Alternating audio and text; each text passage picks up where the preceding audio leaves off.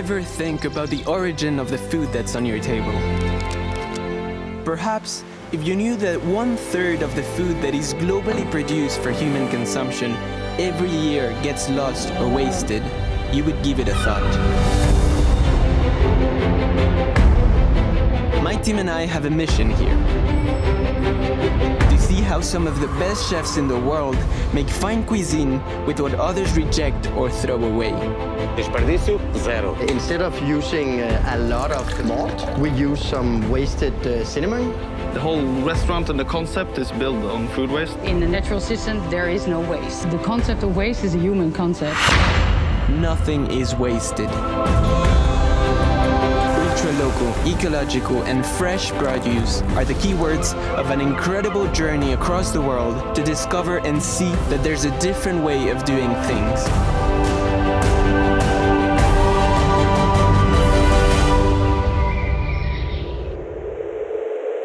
I think we need to reconsider our values, how much we value life and how much we value single-use commodities.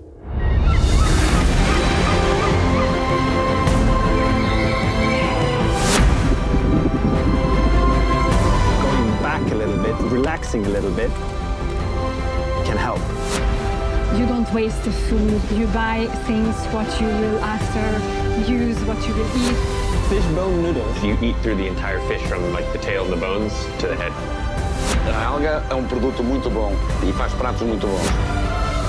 It's meaty, no? Yeah, but it's street. It's not an animal. Another world is possible. Why don't you join us and make it happen?